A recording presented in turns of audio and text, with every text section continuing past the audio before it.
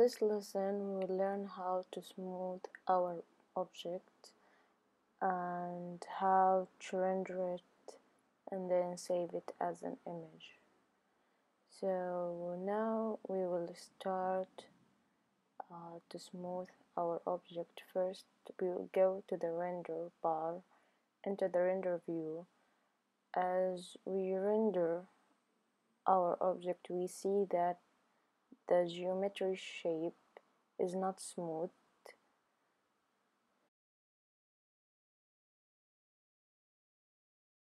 So basically we go, first select the whole object, then we go to the mesh and choose smooth to smooth our object. You can choose and press on the square beside the smooth option to modify the subdivisions you want to smooth, meaning if you go to the higher number you will add more smoothness and more subdivisions and your file will be more heavy.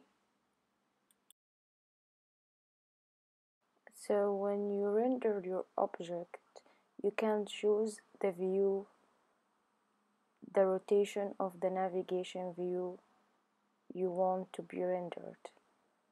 So here I'm going to render it from the front viewport. So as we see, go. We have different options to render our object to, from Maya Software or Maya Hardware 2.0, or render it to Mentoray or Vector. So I'm going to choose Mentoray and render it again. Then I'm going to the file to save image as, locate a folder, then write the name of the file you want, then save it.